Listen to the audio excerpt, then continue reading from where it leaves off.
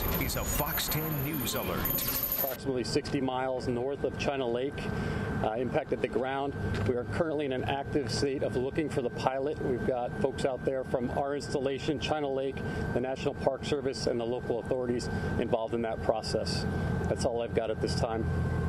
All right, we'll be taking questions. When something like this happens, is the pilot able to eject himself from the aircraft? And is this a matter of seeing where he actually landed on a parachute? Is that how it works? It depends on the situation. That is certainly possible, yes. All right, let's try here. Start from the left. Go. Sorry, ma'am. Question? Sorry, Okay. question? Was there anybody injured on the ground? We've got reports that there were civilians injured on the ground. I know that they were treated on scene. I don't have any follow-on information on that. We're continuing to work with the local authorities to determine the situation. Do you know a number, or is it just... The number I was passed was 7. I have not confirmed that. I don't know whether that was accurate. Okay. So do we know if the pilot in this incident ejected from the plane? It's too premature at this time. We're continuing to search. We do not know that at this time. And for those possible civilians injured, do we know if they were spectating out there? We know that that's a popular site for folks to take photographs. Again, that's speculation at this point. I don't know what they were doing out there. So far during the search and rescue, Sorry. signs. Over this gentleman. Logistically, when a plane crashes for an LNS or what do you guys do to follow up on that? Sorry, say that question again. What's the protocol when a sort of incident like this happens? We have a mishap plan that we put in place that's specifically designed for situations like this to make sure that we get everything taken care of, whether it's the aircraft, the air crew, or even the issues associated within the squadron. Sir? Are you able to tell us if the pilot's a female, male, their extent of, I do not. Background information, how long they've been flying? I do not.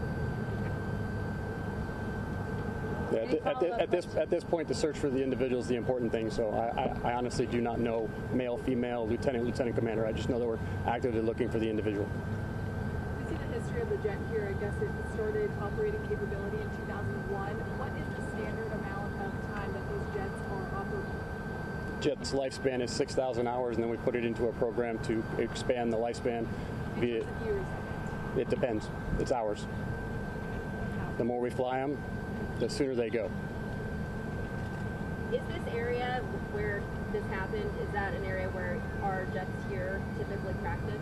Yes. It's Rainbow Canyon. We have a military low-level route that flies through there. We use it for training. And as a follow-up to that question, is there an estimate of how many miles that jet had flown prior to this? Certainly I could get that information, but I don't have that information available at this time.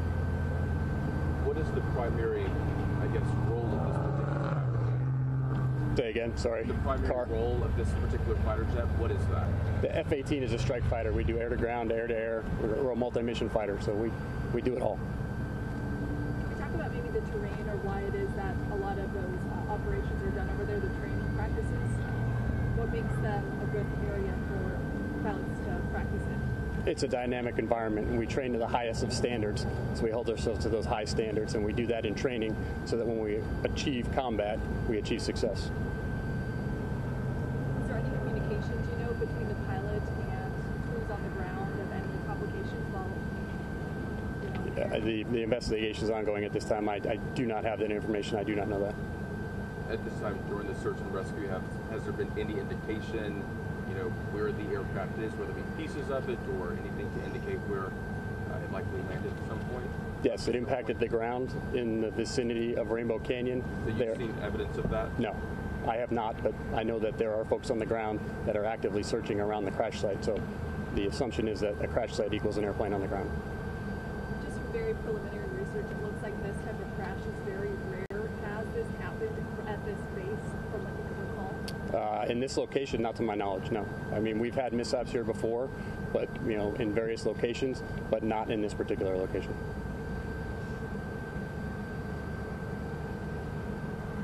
I know that while we were being prepped for this press conference, we talked about how these are your parts, these are your pilots that you oversee. Am I understanding that correctly? Say that again, your part? These are your planes, or these are the parts of the plane that you oversee? He is a Commodore, and these squadrons fall under him in a chain of command. How difficult is this for you right now, given your personal connection to what's happening? extremely difficult.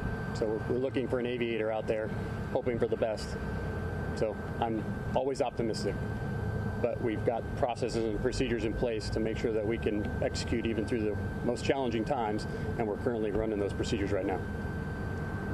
I understand it was a single-seat fighter jet. Was the pilot flying with other pilots as well? It was a two-plane, so there were 2 aircraft flying and training.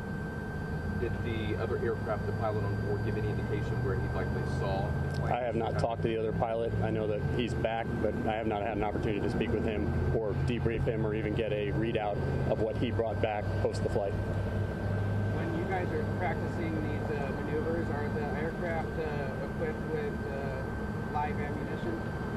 It depends. You know, we carry live ammunition for certain training missions, and this flight was a scheduled low level, so I'm anticipating that they were not carrying live ammunition. But again, that's speculation. I don't have that information specifically at this time. We see different videos, photos of similar aircraft that have flown kind of low to the ground. Is that common during training exercises? This is a low level, so that's the purpose of the route, is to fly low to the ground. To give us an idea of how difficult right now the search and rescue operation is like.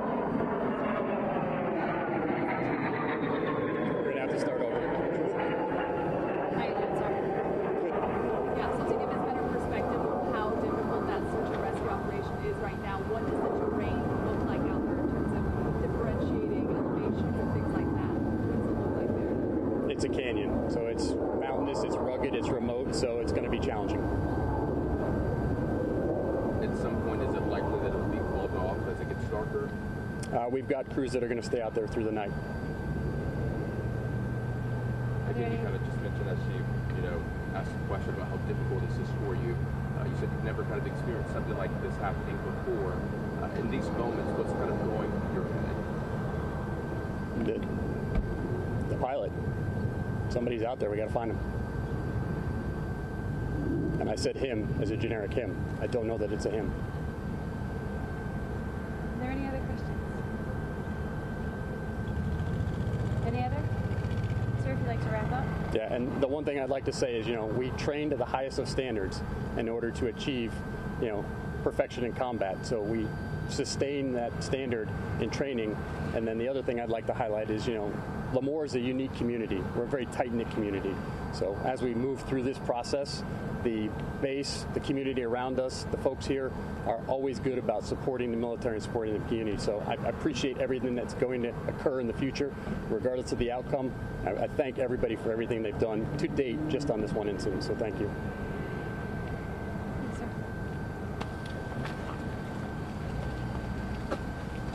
Thank you. All right. Everybody get everything they need? Always wanted to stand behind this. Did everybody get everything they need?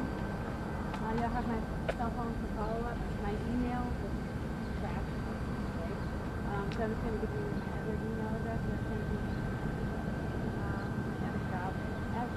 F35C.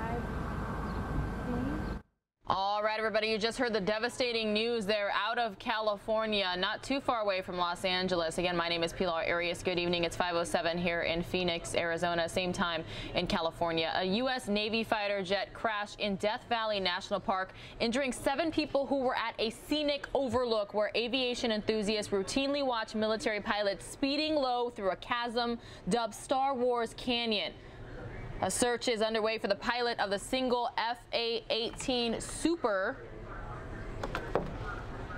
Hornet that was on the routine training mission. That's according to Lieutenant Commander Lydia Bach, who is a spokeswoman for Naval Air Station Lemoore. Ambulances were sent to the crash site near Father Crowley Overlook, but it wasn't clear if anyone was transported for further medical treatment. Sorry, guys, you were hearing Times Square there while I was talking. Initial reports are that 7 park visitors had minor injuries. Again, the Navy says the crash happened about 60 miles north of China Lake, and you just heard the latest there from a press conference. The lookout point, again, popular with photographers and aviation buffs who gawk at jets flying training missions in the steep, narrow canyon. U.S. and foreign militaries train pilots and test jets in the gorge, officially called Rainbow Canyon, near the park's west entrance. Training flights are almost a daily feature, with jets so low when they fly by the rim of the canyon that those watching can often see the pilot's facial expressions. The jet was from Strike Fighter Squadron VFA 151 stationed at Lemoore. The squadron is part of an air group attached to the aircraft carrier USS John C. Stennis. The Super Hornet is a twin-engine warplane designed to fly from either aircraft carriers or ground bases on both air superiority and ground attack missions. So very sad news there. They are still looking for an aviator that you just heard there. What we're told, the 7 injured were on the ground. So if we learn any new developments, we will certainly let you know. Fox 10 Phoenix did a story there at the site dubbed Star Wars Canyon not long ago. I will be covering this on Fox 10 Extra News at 7, Channel 45, Cable 9. So stay with us on air and online for the latest. Meanwhile, I'm going to take you out to the East Coast now, where we have an overturn